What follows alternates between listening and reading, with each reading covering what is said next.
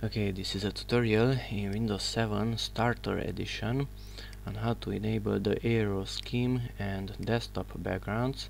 So this is most basic version of Windows 7 Starter.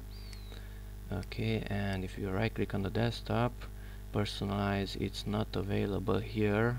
We can change only the resolution. Okay, and this is the patch that we're going to apply. Just double click on it, run the patch and minimize that one.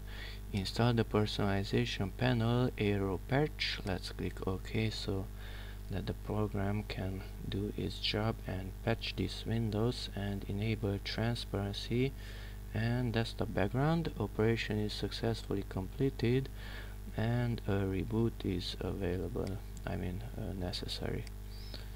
Okay, so let's restart this computer, start menu and restart.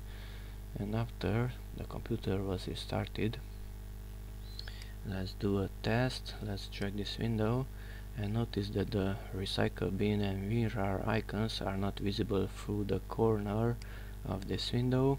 So transparency is not yet enabled, but since the Windows is patched, personalized is available.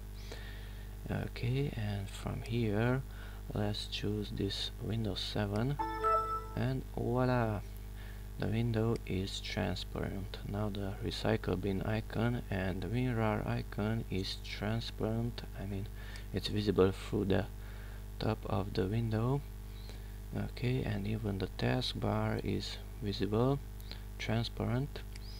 Okay, let's close that one. Let's go back to personalize and let's change the background. We couldn't change the background before. Picture libraries, and the background is automatically changing in 10 seconds by itself. Okay, let's wait until it's updated. Here's another image. Okay, and let's not forget that this is the most basic version of Windows 7 Starter Edition. And Aero scheme has been enabled and the background can be changed. Okay, that's it. Thanks for watching. Bye bye.